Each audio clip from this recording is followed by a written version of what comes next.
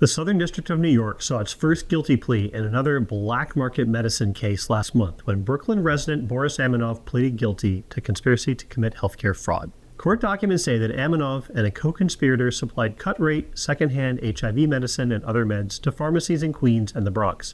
As alleged, these pharmacies participating in the conspiracy knowingly cleaned up and resold these black market drugs to unsuspecting patients and other pharmacies. They then billed government and private insurance programs as if they'd paid for legitimate medicines.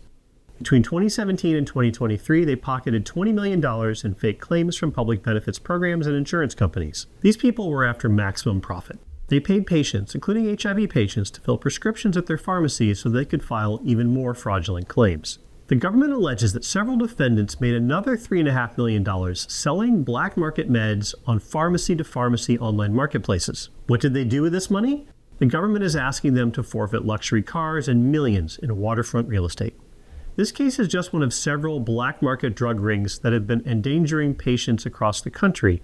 We're grateful to anti-counterfeiting teams, law enforcement, and federal prosecutors for helping shut these grifters down and keeping U.S. patients safe.